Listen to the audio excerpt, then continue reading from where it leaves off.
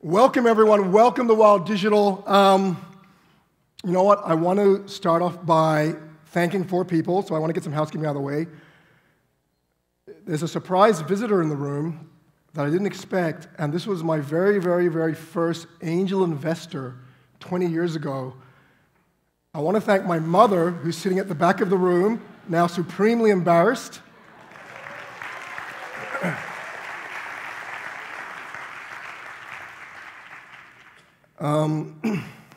So if anyone of you see anyone walking around the room who looks just like, 1 or 2 years older than me, and maybe looks like an older sister, that's my mother. Introduce yourself and say hi. So, Mom, thank you very much for coming here.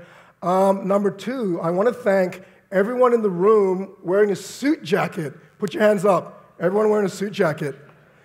These are the people with money. I should take mine off. I want to thank everyone in the room who's not wearing a jacket. Put your hands up. Everyone who's an entrepreneur, working in a startup. This is everyone in the room looking for money. So if we put these 2 people together in the next 2 days, it'll be beautiful. Lastly, I want to thank really, really big round of applause for the ladies who have put together this event. We put this event on. This is the 2nd year. We don't do this to make money. We don't do this because we're in the event business. We do this because we passionately believe in growing the internet ecosystem in this region, and it's just great to put everyone in the room together for today. So big round of applause for Linda and Peggy and all the girls from the team.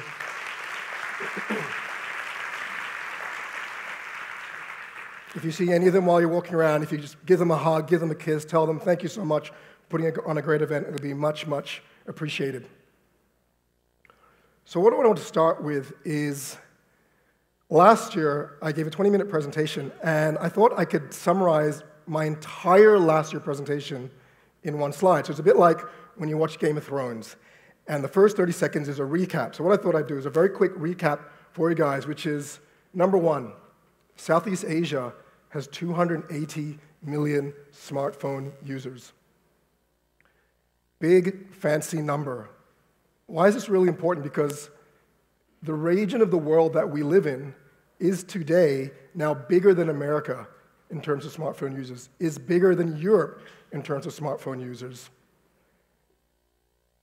And why that is really, really important is what that means is that if you build an internet business targeting these 200 million smartphone users, you have the potential to build a business bigger than these great American companies that you read about that are worth $1 billion, $2 billion, whatever. Because a lot of these American companies generally only focus on the domestic American market, which is about 210 smartphone users.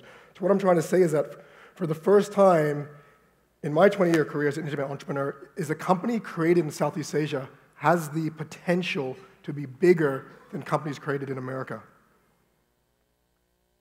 Number 2, the emerging middle class. There's something like 4 to 5 million people moving from lower class to middle class in Southeast Asia every quarter.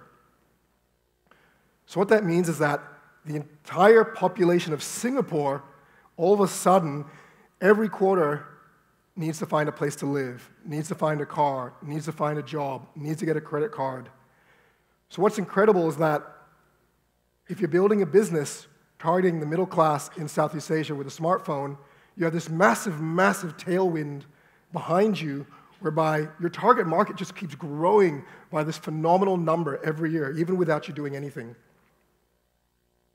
Now, thirdly, which is very important for companies like ourselves, this part of the world has 10% of global internet users.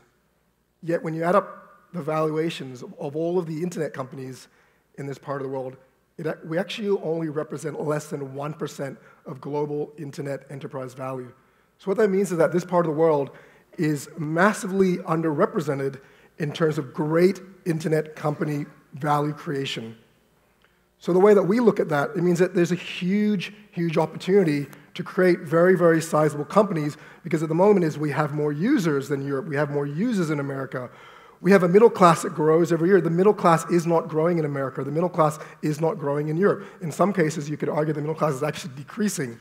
So we have this massive opportunity, yet for the moment, all of the creation, all of the enterprise value creation is not flowing into this part of the world. So I think if you're involved in the internet business, or you invest in internet businesses, or you want to invest in internet businesses here, It is a huge, huge opportunity. All right, that was the recap of my entire presentation from last year. So what I wanted to share with you today is actually talk a little bit more personal, rather than give you great statistics about the region, and a lot of the great speakers today will share that with you. I wanted to share with you a methodology that Catcha uses when we look at what kind of companies do we want to be involved in. And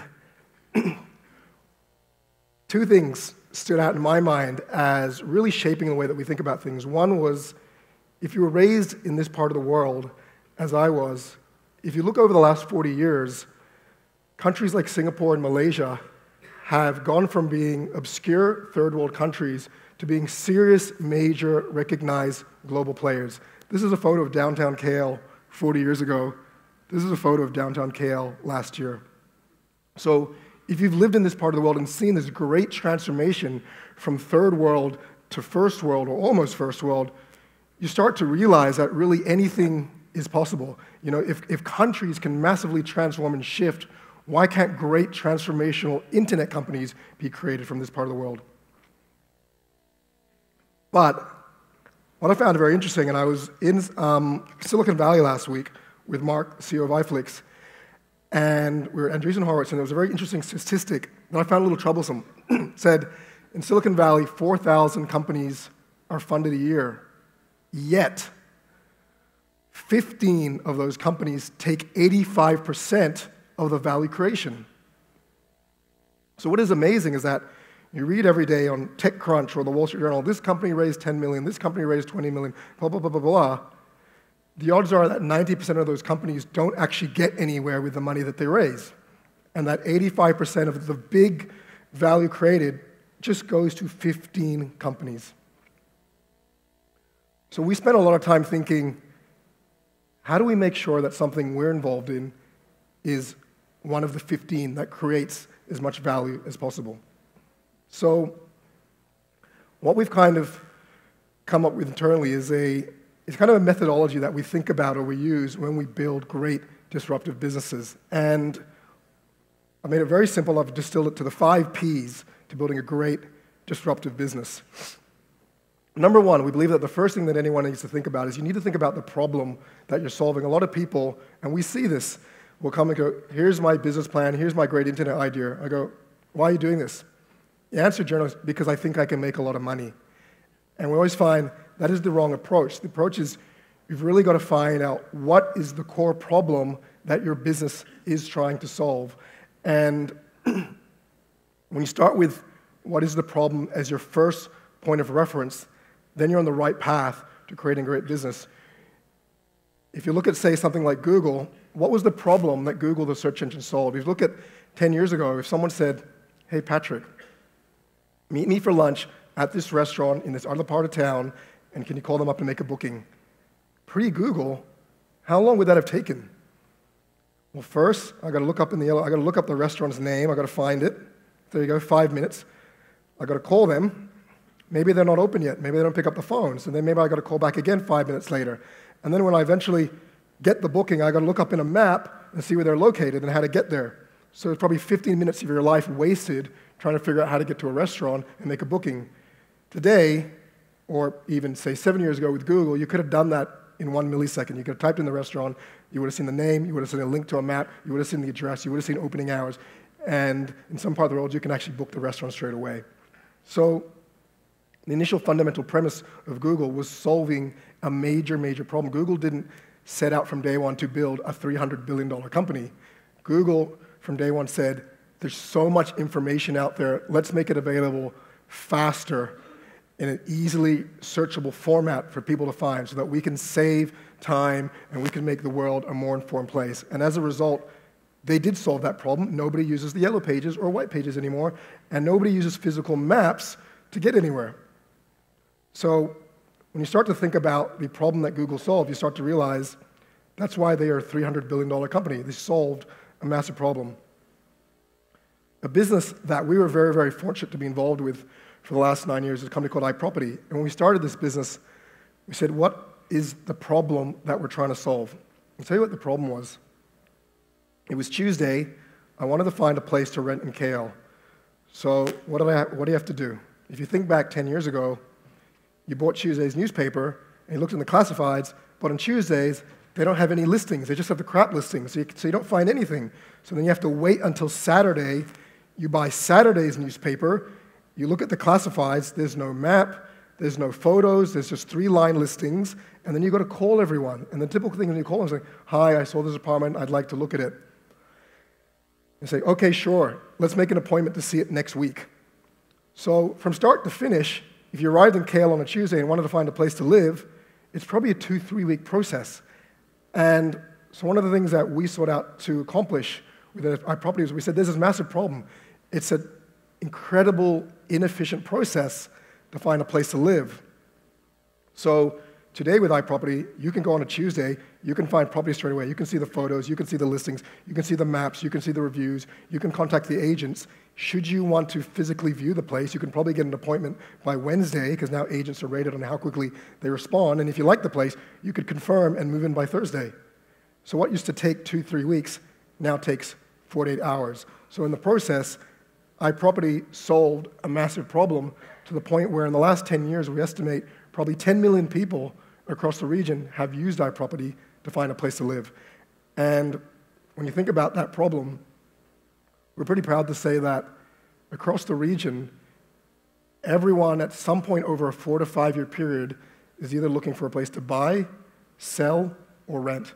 So in terms of what problem are we solving, we're solving a big problem that touches many, many people, and as a result, it's a business that was recently sold for $750 million because we solved a big problem. So number one, start with a problem.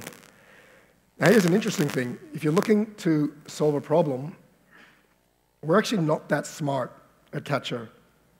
What we do is you can go online and you can type in unicorns and you'll see many tables that show you all of the companies globally that have already been independently verified and worth over $1 billion US. Every single company on this list is solving a big problem. So you can study this list and think, which of these companies is solving a problem that I think I can do better in Southeast Asia or the Middle East or Latin America and so on and so forth. So it gets to the point where start with looking at what problem are you solving, and then everything else falls into place. Number two, so you find this big problem, you go, I want to solve this problem, I want to build a business around solving it, what do I need next? Number two is you need passion. And I think when you look at these two individuals, no one would ever describe them as saying, oh, Elon Musk has the best business plan, or Steve Jobs has the most amazing spreadsheet or 5-year business model. It's not even about that. They are strongly, strongly passionate about solving big, big problems. Elon Musk is not worried about the business model. He's just strongly passionate about revolutionizing the car industry. 2 weeks ago, he said he wants to find a way for SpaceX to land on Mars. Do you think he even has the business model figured out? Not at all. He's just deeply passionate about figuring that out. And same with Steve Jobs. So what you find very interesting is that passion should always, always come first before a business plan. So if you're looking for a business to start, find a problem, be really passionate about solving that problem. Or if you're looking to invest in a business, back an entrepreneur who's not doing it because he thinks it's going to make a lot of money. You've got to back an entrepreneur who actually may not have figured out how it makes money, but is super deeply passionate about solving that fundamental problem. There's something that I wrote in a personal journal of mine several years ago. When we were struggling startup, we were broke, we had no money. I was like, why are we working 7 days a week? And I realized one of my rules would be I would rather work 7 days a week for nothing with people that I love and something that I'm passionate for, instead of work 5 days a week for a lot of money with people that I don't love on something that I don't care about. So I realized that if you align yourself with the first statement, you'll align yourself with a great problem that you're passionate about solving. Thirdly, people. This is not Jack Ma and his 17 girlfriends. This is, sorry, some of them are guys. This is, when you think of Alibaba, this is now a company worth about 200 to 300 billion US, probably one of the most successful internet companies in the world. Everybody knows Jack Ma, but nobody knows anyone else in this photo. But if you actually go to the Alibaba corporate website and you click on founders of the company, it says that Alibaba was founded by 18 individuals in Guangzhou in 1998. And these are most of those individuals. It was really, really hard to find this photo.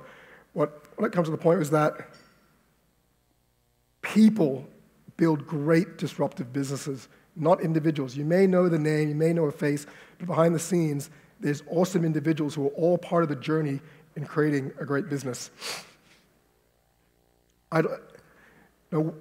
There's been 3 studies out there that have always resonated in my mind, and what they've said is that they surveyed a lot of VCs and said, would you rather invest in an A-grade team with a shitty business plan? So they knew they wanted to do something, but they didn't know how they were going to make money. Or would you rather invest in a B-grade team, but the business plan was phenomenal? And they surveyed all the top VCs, and every single one of them said, I'd rather go with the first. I'd rather back an A-grade team with a shitty business plan. Because what they'd conclude is that if you're an A-grade team, and you have the passion to fix the problem, you will eventually create an awesome business plan. If you have a B-grade team with an A-grade business plan, you'll fuck it up. So there's those of you in the room who are saying, I'm an A-grade player, but I haven't figured out my business plan yet. Don't worry, you have time to figure it out. You don't need to have the world's best plan or business model from day one. You just have to have the passion and the people to work together to figure it out. Number 2, studies have consistently shown that businesses with co-founders perform better than businesses with one founder. If there's any of you in the room who's a sole founder, don't stress, don't worry. There's also great businesses out there as well with sole founders. But what it's consistently shown is that when there's more smart, passionate, dedicated people focused on solving the problem, there's better outcomes. Thirdly, and this is quite interesting, 90% of game-changing ideas, when a business says, this is not working, we need to do this, or this person isn't working, we need to pivot them over here, or this product is not working, we need to change the price point or the distribution, 90% of great ideas don't happen during working hours. 90% of great ideas happen outside of working hours in a startup culture. So which means that next time you go and have drinks with your fellow co-founders, is actually more important than having a board meeting in the room, because that is the environment where great disruptive ideas come out of. So back to the situation with Alibaba is, I think Jack Ma intrinsically realized that if he started the company with a lot of passionate, dedicated people, they would eventually find a way to create a huge disruptive business. And that photo that I showed was actually the Alibaba apartment. They actually claimed that they all lived in this apartment for the first year of the business's founding. And that's probably where you had 18 people committed to building the greatest internet company in China, and these people probably spent 24/7 figuring out, how do we do this? Number 4, 4th P, and probably in my mind, the most important P of all, which is pivot. In my mind, CEO really means Chief Pivot Officer. Because what does CEO really mean? It means Chief Executive Officer. It just means you manage a bunch of executives. Well, when you're involved in a startup and you're building a great disruptive business, sometimes it's not about managing executives. It's about having the ability to experiment, having the ability to test, having the ability to try again when something doesn't work but you don't know why, having the ability to take a chance. Should we paint the product red? Should we paint the product black? Should we have a matrix structure? Should we have a regional structure, divisional structure? Should we launch tomorrow? Should we launch next week? Having the ability to step outside your comfort zone. Are we free? Are we premium? Are we paid? Et cetera, et cetera, et cetera. Back to my point earlier, every successful startup never knew the answer to any of these questions on day 1, or even year 1, or even year 2. But as long as you put smart, passionate people in a room and give them the ability to test and try and learn and pivot, they will eventually figure it out. You'll notice this if you use any of the Google products and you see the little word beta, And you're now pretty much seeing the word beta on the majority of products that come out of Silicon Valley, even 2-3 years after they've been launched and have hundreds of millions of users, because it comes back to this mindset where they recognize that, you know what, we have the right or the decision or the ability to completely change everything about this product should we feel the need to. And it's this whole beta mindset that is what I mean by pivoting. The fact that whatever you're doing, don't accept it as gospel. Have the ability and the team and the passion to realize, if this doesn't work, I'm going to try this. If this doesn't work, I'm going to try something else. One of the largest companies today, Apple, and Steve Jobs was really good at it. Steve Jobs was obsessed with trying new things all the time. You know, if you look back at what was Apple 20 years ago, 90% of their revenue came from the product in the top left corner, Apple IIe or IIc. If you look to today, Apple has pivoted their product range so much so that smartphones now represent greater than 50% of Apple's revenue and more than 70% of Apple's profit. So Apple's not even a computer company anymore. Apple's more of a phone company because Steve Jobs had the ability to keep pivoting and testing and trying and launching. And that was and because he was so obsessed with keep trying to push the edge and launch the next product, Apple is now worth 500, 600, 700 billion. Whereas if Apple had just stayed and said, you know, let's just be the best niche provider of specialized computers, the company would probably be bust now.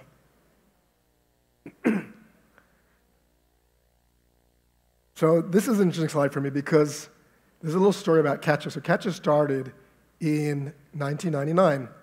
And that's when my mother so gladly decided to be our first angel investor.